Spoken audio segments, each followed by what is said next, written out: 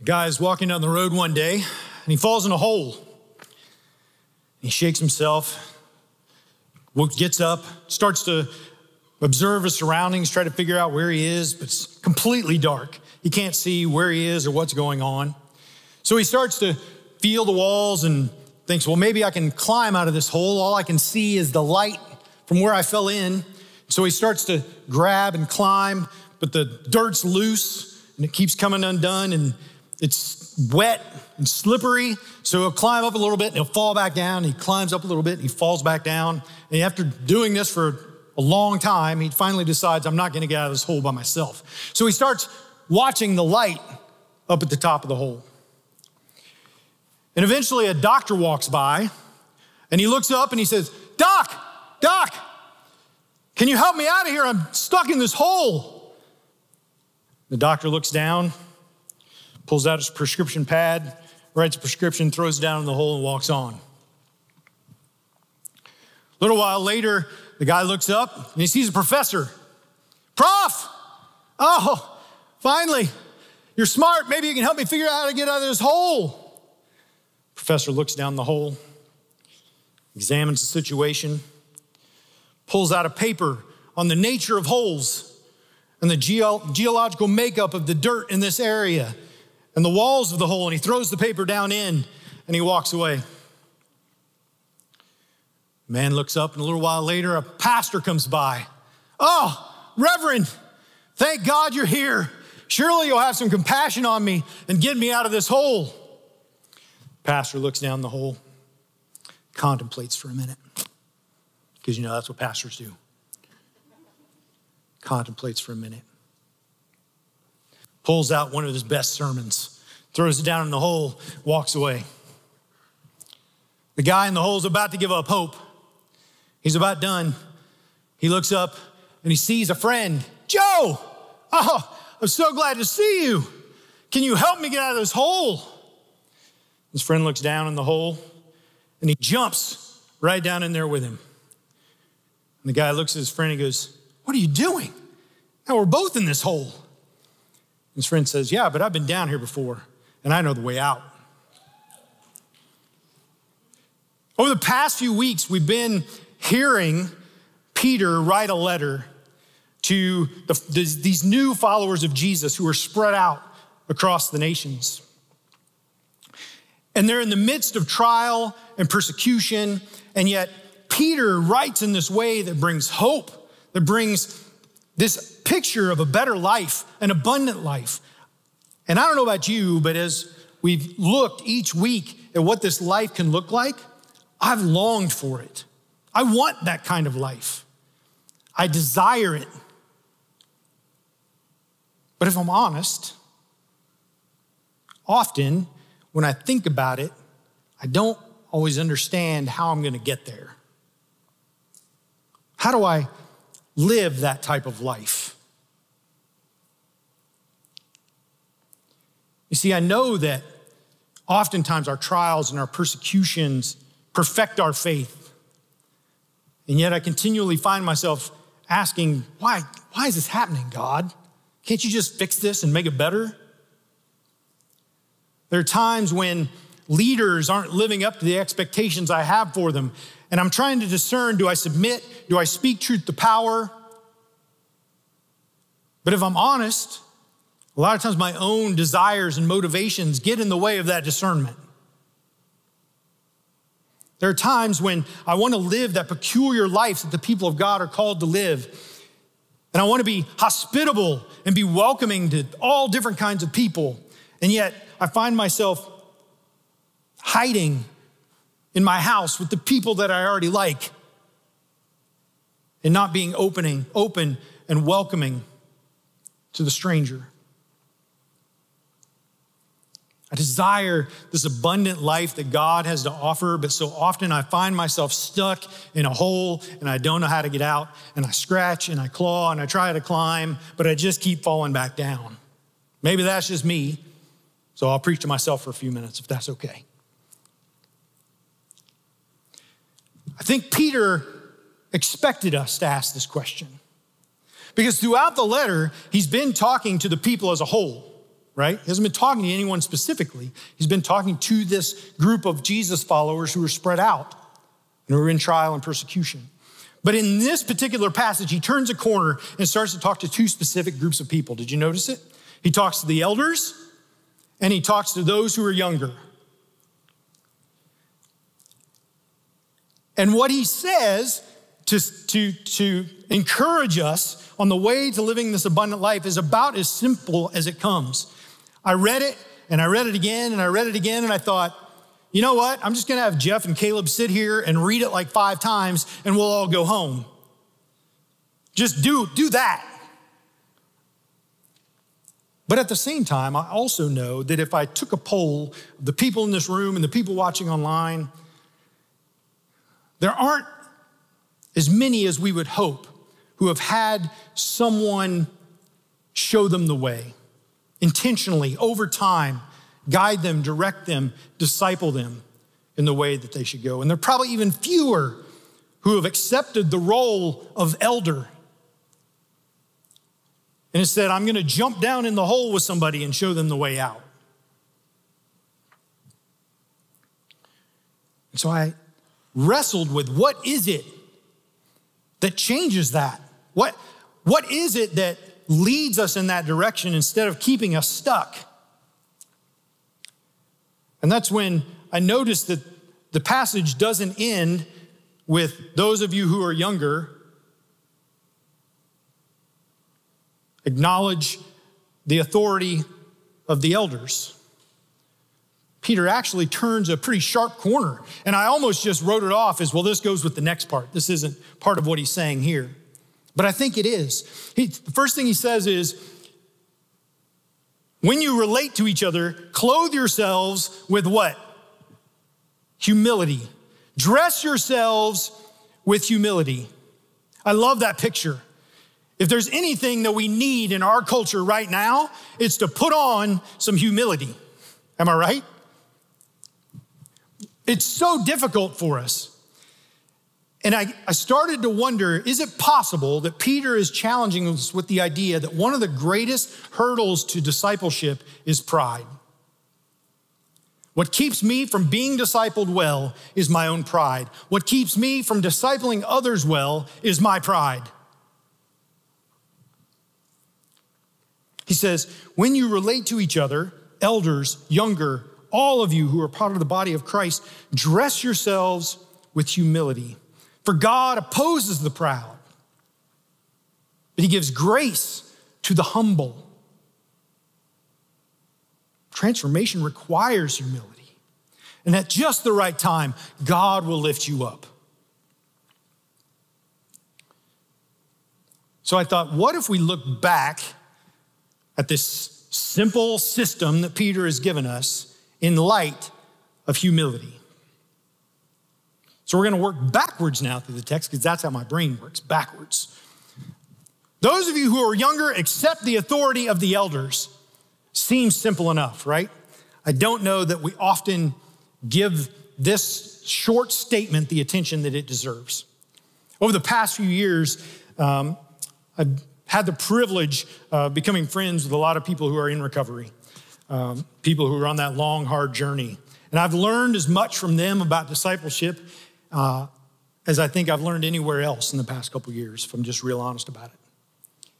And one of the things I've learned is about this particular idea of accepting the authority of the elders. If you're familiar with recovery at all, one of the first things I'm gonna do, I'm gonna start my journey on recovery, so I'm gonna start attending meetings, right? Either an AA meeting or an NA meeting, and we're gonna gather together with like-minded people with a common goal aimed at freedom and hope and new life. Similar to what we try to do on Sunday mornings, right? The difference, one of the main differences is, it's probably not just one person standing up talking the whole time. All of us are sharing our stories of our past hurts, of the things that we've overcome, of victories, of struggles, things that happened this week or 10 years ago. And it's a place of honesty and safety. And I start listening to the stories of other people in the room. And over time, as I hear those stories, I start to realize, wait, Nate's story is a little like my story. I hear a little bit about where he's been, and that's the hole I'm in right now. He seems to have found his way out of that.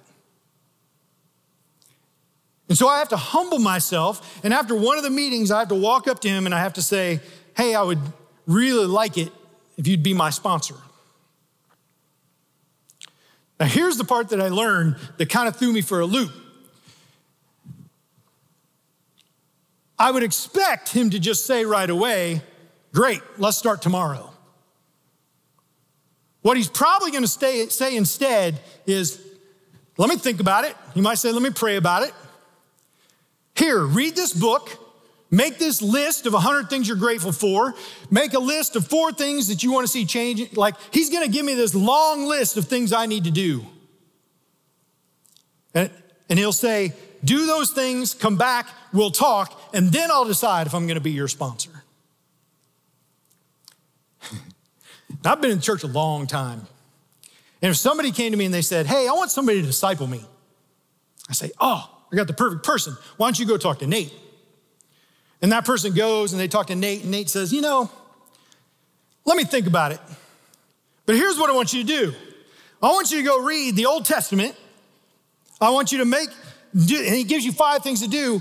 Go do those things, come back, and then I'll decide if I'm going to disciple you or not. Chances are good, you're going to come, you're going to find me, and you're going to go, yeah, that guy's not going to work.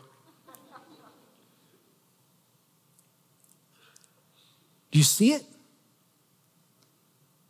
Peter is calling us to a discipleship that is humble, that accepts the authority of the elders, that says, I'm going to humble myself and I'm going to come and ask you for help because I've realized I can't get out of this hole by myself. But then I'm actually going to pay attention and listen to you when you challenge me to change. That too takes humility. It requires me deciding I'm going to be a part of that process. So often I met Christian after Christian who talks to me about being stuck in their discipleship. And we'll talk about kind of what they're doing. And ultimately, they kind of just come on Sunday morning and they sit and they expect one of us to stand up here and download a bunch of good information that will eventually transform their life. Maybe we'll sing a good enough song that my life will be changed. Maybe I'll go to a class or a small group and somebody there will say something that will eventually change my life. We need other people for that change, but at some point, if somebody's in the hole with us and they say, we're going to show you the way out, I've got to follow them. I have to go with them, or I'm going to stay stuck in my hole.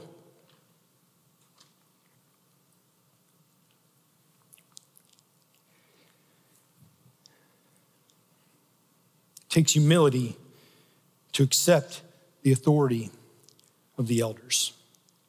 Now, while there aren't many of us who have probably experienced that type of discipleship, there are probably even fewer of us who have accepted the responsibility of being an elder for someone else. That too takes humility, and it might take even more.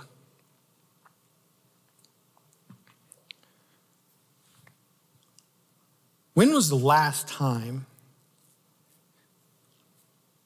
you shared your story in complete honesty in a room of people that maybe you know well, maybe you don't? The hurts, the past mistakes, the struggle, maybe even what I'm struggling with this week. Friends, we tend to like to keep those things hidden. Even the stuff that happened a long time ago. Because we're afraid of how it might make us look to other people who we want to earn their respect.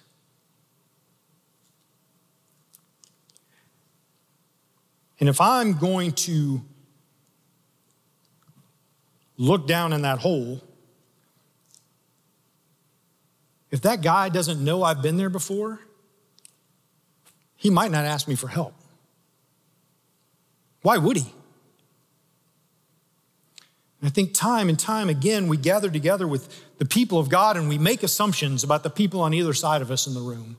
We look at their life, we think they've got it together, we fill in the blanks of what their life has looked like over time, and we say, they've not experienced the trouble I've experienced. They're not gonna have anything to say. While at the same time, that person's looking at you thinking the exact same thing. C.S. Lewis in his book, The Four Loves, I think they've adjusted this quotation a little bit. But basically he says, friendship begins when two people look at each other and they say, oh, you too? I thought I was the only one. The only way we can begin to bridge that gap is to share our story openly and honestly with people. So that when someone realizes, wow, I am stuck in this situation, my discipleship is stuck, my growth is stuck, my life is stuck. But that person seems to have gotten through this type of thing before. Maybe they can help. To be willing to share my story that way takes humility. It takes honesty. And to shepherd well takes humility. N.T. Wright, when he was writing about this passage, he said, shepherds don't ask, how do I become a good shepherd? Shepherds ask, what do the sheep need? You see the difference? Let me put it out this way. Good parents don't say, how can my kids behave in a way that makes me look good? I run into pastors' kids all the time who are still trying to untangle that problem, right? I lived a life where I had to look good so my dad could look good or my mom could look good, and that messed me up, right? The parent says, what does my child need to flourish and grow and succeed? A good teacher doesn't say, how can I stand up and say things that make me sound smart or good or make students like me? A good teacher stands up and says, what is it that the students need to move from this point to the next point in their learning process? What do these students need to keep building toward their goal? A good employer doesn't say, what can that person do to make me more money? Or what can that person do to make my organization be better? A good employer says, what can I do for that person so that they can flourish and thrive and grow? And that's probably gonna help our company or our organization. You see the difference? And this is what Peter's calling us to. He's saying, elders, when you look at the people around you, don't ask, how can you be a good elder? Ask, what is it that these people need to live the abundant life that we're talking about, that Peter was talking about, that Paul is talking about in his letters, that Jesus talks about? What is it that people need to start to live that abundant life? And that takes humility on the part of the elder.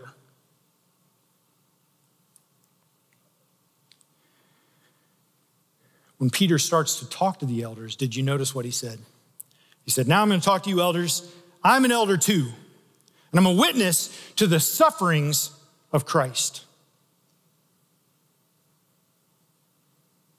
I'm a witness to, and that's what he focused on. And then later we'll experience the glory.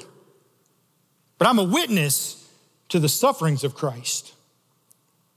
Peter says to the elders, friends, it's time to jump down in the hole, and there are going to be times that when you jump in the hole, you're going to experience the sufferings again. If you jump down in the hole with that person who needs your help, who needs your guidance, guess what? If they're in the dark, you're in the dark. If it's cold down there, you're cold. And humility doesn't drag people by the feet to the exit, right? That's what I want to do. If I'm going to help you out of that hole, I'm going to come down there, I'm going to drag you out. right? Kicking and screaming if I have to. That's not humility.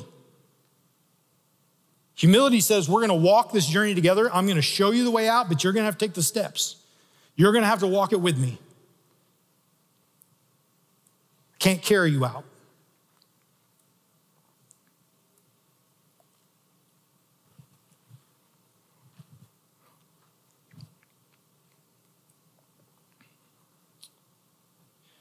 I love the way the passage ends when it says, God opposes the proud, gives grace to the humble. And at just the right time, God will lift you up. Did you ever know that little kid on the playground? He's probably smaller than everybody else. Man, he was scrappy. And he liked to fight. Some of y'all probably were that kid. But some of those kids, they'd get into it, and they had all the confidence, all the swagger in the world. Why? Because Big Brother was on the other side of the playground, and he was huge, right? So that kid would get in a scrap, and somebody else would start to fight him, and the next thing you know, the Big Brother's walking over, just standing behind him. Doesn't have to say anything, doesn't even have to do anything. He's just standing there. All of a sudden, the fight breaks up. Kids start walking away.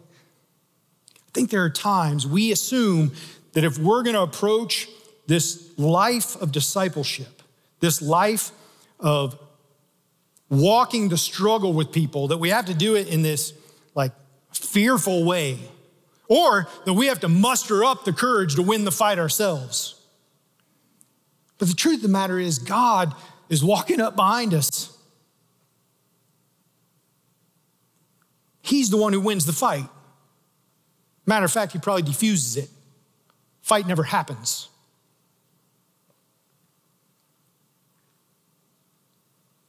At just the right time, God will lift you up. As I walk on the journey with someone else, I wait patiently and humbly for God to change their life. That's not my responsibility.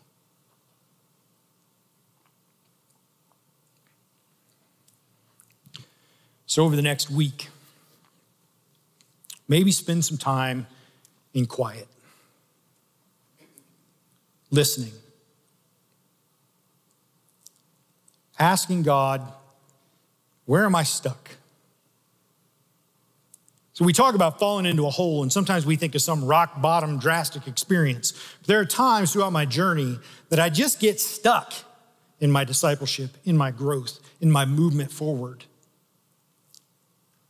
And I need some help.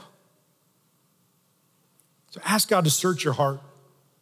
Is there a place where I'm stuck? And if there is, who can help me? Humble yourself and ask them for help. 2, who is it that needs my experience? Who is it that I know that is stuck in the hole and they are calling me to help them? And am I going to jump in the hole with them? Or am I going to stand at the top, throwing things down, hoping they get out on their own?